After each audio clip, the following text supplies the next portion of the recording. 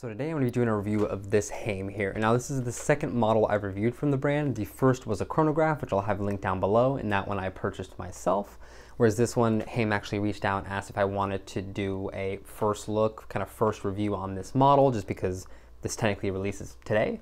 So I said yes. Just to specify, Haim didn't say in any way, shape, or form what had to be said in the video, and they don't have to review it at all. So all these opinions are my own. Take that for what you will, and let's take a look at this watch. So we have a diameter of about 37.9, lug to lug of 44.3, height of 10.8, and a lug width of 20 millimeters. Some of the general specifications for this watch we're going to have beating away in here what they call the HMC1 caliber, which is based off the ETA 2824 architecture. This is, although customized a little bit by Haim as well as assembled in the US, which is kind of cool. We have this beautiful cut rotor as well as some blasted finishing on the plates and the blued screws as well, which is kind of nice to see. We have 50 meters of stated water resistance with just a regular push-pull crown. We do have a sapphire crystal on the front with 5 layers of anti-reflective coating. Doesn't mention whether it's on the front or the inside, but it's there. The case itself is actually full titanium. I believe it's grade 2 titanium because the designation for it, which you can see right here, is titanium TA2. So it's not going to be as scratch resistant as grade 5 or anything like that, but interesting to see at this price point. As a note, the watch itself, as well as the movement, like I mentioned earlier, are all hand assembled in the US. The finishing on the case is supposedly done by hand as well, which is cool. The watch itself retails for $1,350, and I believe it's a $100 premium for the Venturine dial version. And lastly, the watch is limited to 50 pieces per dial. So starting out with the dial here, and this is probably one of the best parts about this watch, and to be fair, best part about Haim so far in my experience. They do tend to do very nice dials, and this is no different. We can see here, just like the chronograph I looked at previously, we have these beautiful brigade numerals, which are done very nicely, beautiful reflection off them, beautiful shape to them. They catch the light very well, and they just look premium. A lot of brands, like I've looked at, let's say Fears or Ophion or some of these other ones that use these nice metal applied brigade numerals, they can be very flat and they just don't grab the light very well, whereas Haim actually grabs very nicely, really reflective, and it doesn't look really boring at any angle, except, you know, sometimes the camera angle makes it look a lot more boring than it is in person. But yeah, it's more similar to kind of like this on day-to-day usage. We do have a very thin sword style handset here, which is bifaceted, which I think looks really good. Very classic, kind of a nice blend between sporty and dressy. We see we have a lot of really just things going on the dial, a lot of dimensionality, a lot of applied metal pieces. We have a guilloche in the center, which is a very beautifully done pattern. It actually looks really nice, and we'll zoom in on that a little bit. Then we have this metal ring which separates the guilloche from the brushed hours track, and I think it looks pretty great. It's a little bit of a step up, a little bit of a different tier. And then steps back down to the brushed hours track, like I mentioned, which is done in this very beautiful blue tone. So you get this nice color play depending on the angle.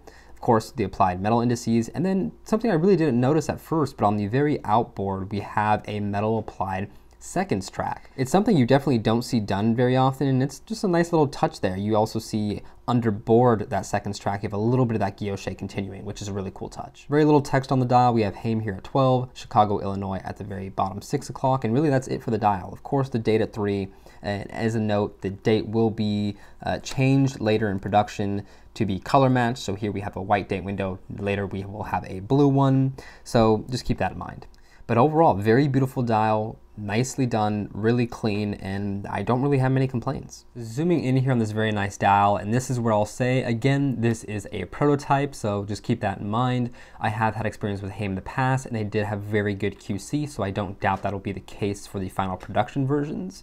And also, as a note, being changed later, these brigade numerals will have a little bit more height to them. So very welcome change. They're not bad as they are, but more is never bad. So taking a quick look here at this just central guilloche pattern, it's not a kind of traditional pattern that I'm used to seeing. It has a little bit more bulbousness to it. It has a little bit more of this almost triangular scale type shape to it, almost like water that's flowing in a sense. So it's a pretty pattern. I do enjoy it. The guilloche itself does have a lot of depth, both color-wise as well as visually, because depending on the angle, it can just seem like almost a little bit of a different pattern, or a living pattern, I guess more accurately. It changes with very tiny little movements of the eye or the wrist. You can see Haim is integrated, I think, fairly well into the guilloche pattern. I'm glad they didn't print right on top of it and very finely. I think it stands out enough but doesn't look cheaply done. The outboard metal ring that separates the two sections here, done very nicely, has a really bulbous look to it, which I enjoy. It has a nice shape. And then the numerals, again, done well, beautiful shape, really nice light play.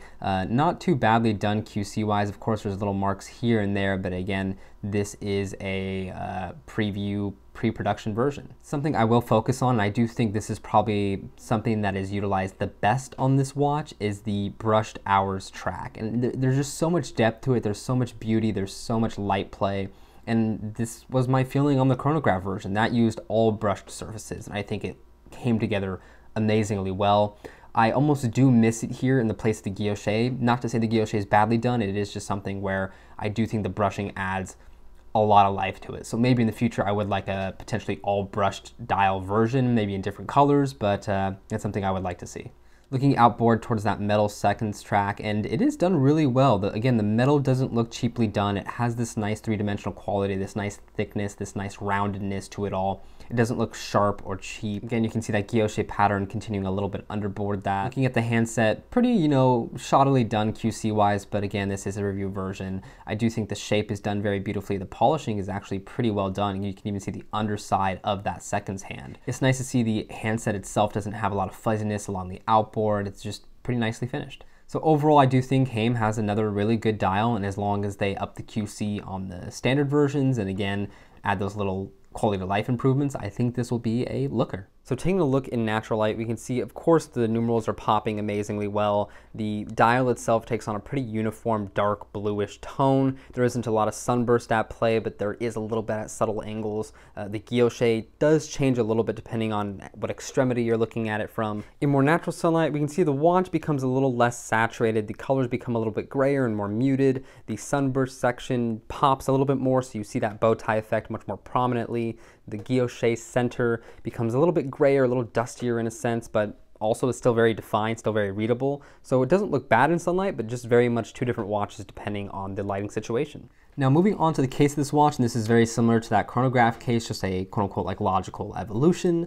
They kept the main shape of it. They did add this kind of like pseudo fluted bezel to it. I forget what they call it. It is almost very much more coin edge like, and it's actually done really well. I wasn't sure how I'd feel about it in person, but it has this very interesting effect where you have a little bit of sloping to the bezel, and then you come to the edge, which also slopes down, but is done in this coin edged pattern. And it just is visually different and unique and cool. It catches the light very well, is something different. There's trying something different, and I think it's executed well here. The kind of tiny little grooves as well, in my opinion, play a little bit off that guilloche dial. It adds that interesting finish that not only is contained to the dial, but extends to the case, which is really cool. The case itself is relatively simple in finish. There is mainly high polish from the top side. There is brushing from the sides that is done vertically. And then we have high polish everywhere on the lugs and hollowed out lugs, which is kind of interesting. We of course have the case shape that is supposed to be an interpretation of the Corne de Vache styling with those very nice defined lugs, which have a little bit more roundedness or a little bit more of like a horned shape to it. These, I do think, again, need to be a little bit more defined in terms of their shape. They're a little bit plain to me. There's a little bit of a gap in between where the kind of case starts and the lug starts that I think can be, if not utilized better, brought into the design more. Because again, I do think if maybe these lugs were more rounded or just the shape was reworked, that wouldn't look as I guess out of place to me. It looks almost like it's built for something else, or the case itself is just plopped into a lug thing to make it almost as a interchangeable styling in a sense, but that's not the case. This is a pretty customized watch design-wise, so I do think the lugs need to integrate just a tiny bit better. For an automatic watch though, this is pretty thin. It does wear well. There is not a lot of thickness in the case body itself. We're only talking about a little over 10 millimeters. The case back and the lugs kind of conform in a way to the wrist, which it just wears comfortably. It doesn't have any problem sliding under a dress cuff. The titanium isn't heavy, so it feels comfortable on, and it is pleasurable to wear. We do have Haim Watch Co. subtly signed in the crown there. On the case back, we have a little bit more of that traditional kind of gunmetal-y, unfinished titanium treatment, which honestly I would have kind of liked for more of the watch, but I do understand adding some brushing and some elegance to what is supposed to be more an elegant watch, not a sports watch necessarily. Some general text on the outboard, and to me, a very pretty finished movement.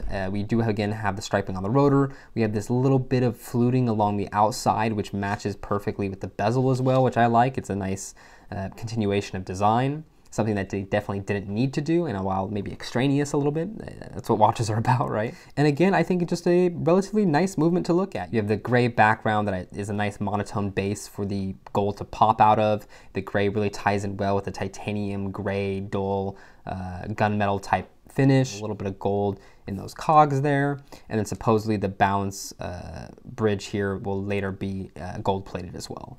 And right before we move on to how this wears, just like the previous Haim that I looked at, this watch strap is made specifically for this watch from Deluxe. You can even see on the back, Deluxe for Haim. Very good quality strap. You got the quick release bars. You have the light blue accented stitching, which ties in very well with the whole watch. This is, again, I'll say it like I did in the last review, one of the few watches that comes on a strap that's worthy of the watch. This is a very nice strap. I would not mind this strap on any other watch in my collection. This is not a throwaway strap and something that is much more than serviceable. It's very nice as a package. So moving on to how this watch wears, earlier I was wearing this from Castle and Gazelle, which is kind of a weird name, but a very cool watch, so this review is coming soon. And here we have the Haim sitting on my 6.5-inch wrist. You can see it wears amazingly. It isn't too large in terms of diameter, it's not too long in terms of lug to lug. The watch case sits fairly flat on the wrist, and I think it just is a cool presence. It does have a kind of feel on the wrist that is not common to many watches nowadays. When I put this on the wrist, I even like the little lug gap between the case and the lugs a little bit more. It just makes the watch feel a little bit more defined. It gives a different visual appearance than most other watches on wrist, because usually you have a very integrated lug appearance like you did on this watch. It's kind of built into the case, or you just have something that's soldered on but just still looks very integrated. With this, you almost have things to quote unquote feast the eyes on. You have the lugs that draw your attention in, then it goes from the lugs to this bezel, which is very interesting, to the dial. It just is something that you can look at and enjoy. Looking at the side view there, again, the watch pretty much sits flat into the wrist, and I think looks pretty nice. I enjoy how it wears on the wrist. You have a very dynamic dial as well, different blue tones coming out of the guilloche versus the brushed portions of the dial versus the metal applied indices. It just is pretty good looking and has a lot of life to it. I will say, although it's lighter because it's titanium, it doesn't feel too light or like a toy or anything. In my experience, titanium watches only feel odd, usually because they have titanium bracelets with it and you expect the bracelet to have more heft, so that's not a problem here. Moving on to some other straps, the first one I have here is from Jean Rousseau in collaboration with Theo and Harris, done in this cork styling. I like it. I think it plays well with the blue tones. It's kind of light brown, makes the watch pop a little bit more, and I just enjoy the kind of fun that it brings to the watch. Looks pretty good in my opinion. A little hint of red there depending on how the end of the strap fits you. And yeah, just a cool fun combo, not too serious, and adds a little bit of a pop of color. Adding even more color to this watch is this very interesting, I believe they call it the Maya strap from Has No Bounds, in this very kind of dusty rosish pink color.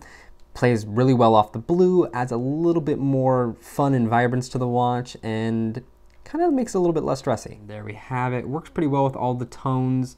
I think is pretty fun. Not for everybody, I don't think, but if you don't like this exact color, I think this more casual, almost distressed type leather works pretty well with the watch in general, so you can go for any color you like. This is a combo I really like, also from Has No Bounds. This very interesting, almost prismatic type strap. I forget what it's exactly called, but I'll have it linked down below. Works really well with the tones of the watch in my opinion, but also almost just makes it feel more vintage leaning because it has an almost aged quality, but not aged badly, aged, I guess gracefully.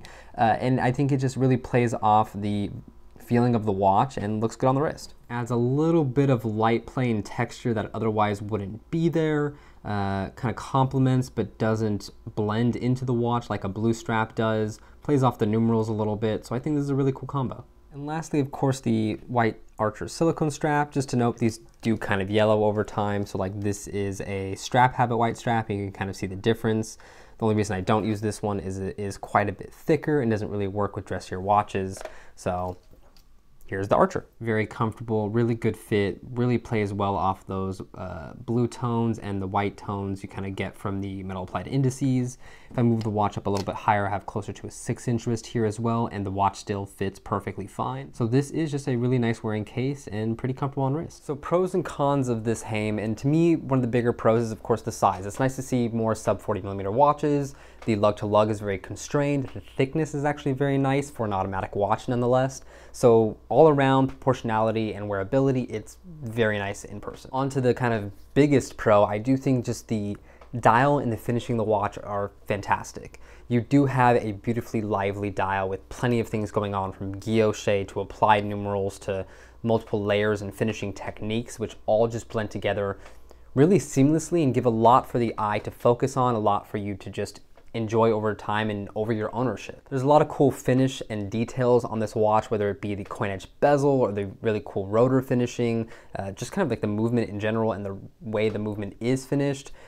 This is just a pretty nice watch, and there's a lot of cool details about it. As a final pro, I just think it's cool that they're doing something off the beaten path. It's not a copy and pasted design you see everywhere else. It is a dress watch, which is probably one of the least popular categories, especially in this price range. And it's just fun. I'm glad to see new blood in the watch industry in a sense. Now moving on to cons, and while I don't have many, I do think they are important. I do think one of the cons for me is the case. I do think it needs a little bit more refinement, specifically in that lug area. I do think they can be a more defined shape, or there's just something about it which I think needs a little bit of zhuzhing up. This case shape also isn't too much different from the chronograph case shape you get in the $300-ish, $400 version of this brand. So I do think there needs to be a little bit more that justifies the price outside of the titanium and outside of the hollowed lugs. And speaking on that point for a second, I don't put too much value personally on the titanium and the hollowed out lugs. I do think if the hollowed out lugs added much cost to the watch at all, I would have foregone it. It is a cool detail, but I don't think it adds too much to the design. I don't notice it overly, and I do think it would have been more powerful as a tool in terms of design if there was some scalloping along the case side as well, or just something else.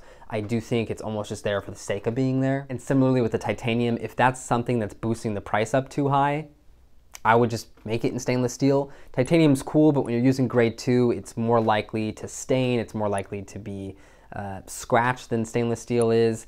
It's cool, it's light, it's nice aesthetically because it's a little bit different, it's a little bit of a darker color, but it's not the end all be all. And if, let's say, it was $200 cheaper because it's steel, I would go that route. Kind of following on from those previous points, I do think the price is gonna be very subjective here.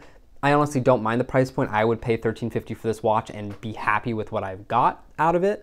But with that being said, there are things about it which I don't love and I would love to see forgone if it makes it cheaper, namely that titanium, namely the hollowed lugs. But there are cool aspects. Apparently this watch is fully made in the USA, or fully assembled from the movement to the case in the USA. If you place value on that, there's not really another watch in this price point doing that. So final thoughts, I do think there's a lot to love about this watch, and it's undoubtedly well designed, well finished, and a lot of detail was paid here. I do think if you're focusing purely on dressier type watches, there's not a lot at this price point that really combats head to head with it. Sure, you can look a little bit lower at something like the Baltic, I think it's MR01 or whatever their micro rotor is called, and that has merit to it. It's a little smaller, it has a micro rotor, it's a little bit thinner as well. So there's a lot of cool about that, but having owned that watch, there is stuff about this one that's better. I do think the case is more interesting. I do think the dial is better done. I do just think the movement arguably kind of looks better on this one, but I do like the architecture of the micro rotor. Digressing from that, there's a lot cool about this watch. Is there better deals out there? Absolutely. Is there better deals for dress watches? I'm not sure. What is this really coming head to head with? It's maybe spending a little bit more and getting a Nomos. It's maybe buying a Longines around this price point, but that's more of a sector dial maybe. There's not, I think, a lot of competition head to head. And if you do look at things in this exact price point, you're looking at more of sportier watches. So they fit a different purpose in my opinion. I do think this watch has a beautiful platform to build off of, and a 2.0 version will be amazing. There's a lot they can improve upon, and I hope they do. But anyway, let me know what you think about this little guy here. Let me know if you like it, if you don't, what you do like about it, what you don't like about it, and let me know if you pick one up. Love to hear comments down below. Thank you as always for watching the video. Hope you got something out of it, and I'll see you in another one.